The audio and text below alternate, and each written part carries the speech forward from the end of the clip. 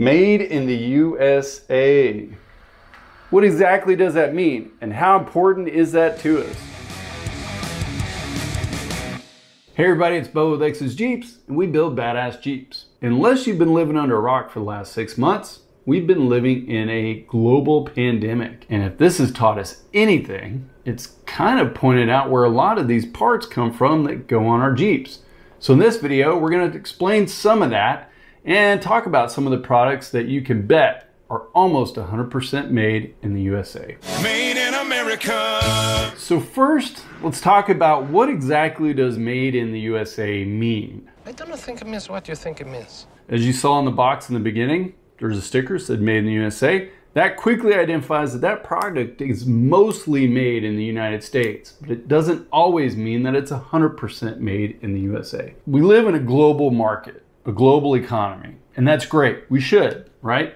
Let's all live as one big happy family on this planet. That means that, you know, some country trades us some product and we make something out of that product, which I'm good with that. As you saw in that box, there's some Poison Spyder aluminum fenders.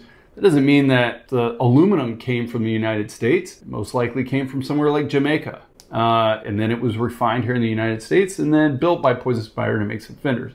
What made in the USA actually means is that a majority of the product itself is made in the United States. Like in that, maybe 90% of the product is actually manufactured and assembled in the United States, while the other 10% comes from somewhere else. And that's great. The other claims are assembled in USA. You keep using the word. Now that is exactly what it sounds like. It's probably a bunch of parts, majority of them from overseas, not a minority of the parts. And then it's all brought here in shipping containers to the United States, put together, and then sold to you as assembled in USA. I don't know exactly what those percentages are because really, according to the Federal Trade Commission's website here, it's kind of all over the place. In fact, you don't even have to get approval to make these claims. They're sort of leaving it up to the manufacturer to be honest about it. Imagination. Be really careful when you're picking some of these companies out to put on your Jeep and do a lot of research on your own. Is that USDA organic or Oregon organic or Portland organic? It's just all across the board organic. A really great example of what I'm talking about when I'm talking about made in USA or assembled in USA is gears themselves. A lot of companies finish gears in the United States, but they don't actually forge the gears in the United States. There's foundries all over the world, Italy, India, South Korea, all over the place. They forge the gears are sent here, and then the manufacturers finish cutting the gears, boxing them up, and showing them out to us. That's about as good as it gets. So why is it so important to buy American-made Jeep parts?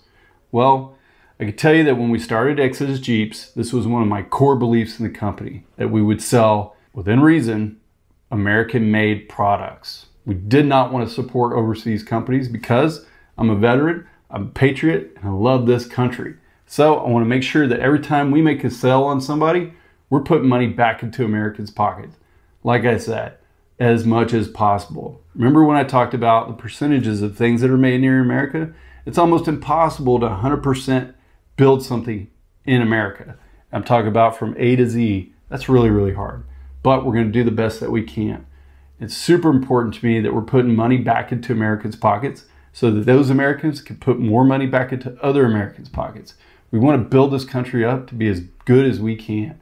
That's quality of life stuff right there, right? Every time that we buy something American, we're reinvesting in other Americans, and they're going to live better lives too. Something that else I want to talk about is the quality of the product. It's super easy to spot a product that's made overseas versus one that's made in America. A lot of times the tolerances will tell you that. A bolt hole on a bumper that's maybe an 1/8 inch oversized. That doesn't go like that. Sure, it installs a lot easier because there's so much room to play with when you bolt it up. Oh, it took 5 minutes. But that sucks when you go off-road and you hit a rock with that bumper and there's so much play in every bolt hole that it moves up and it dents the Jeep. Now the body's got a dent in it, and that sucks. But sorry about your car, man. It sucks. Well, most American companies that build bumpers build really tight tolerances.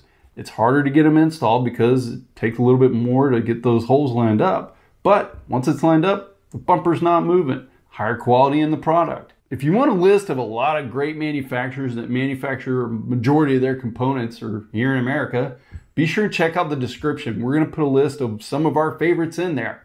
And guess what? We sell them on our website too. So go over there and buy some of them American-made products. Well, that's all we got for this video. If you want to see some other videos where we're selling some badass American-made products, click here.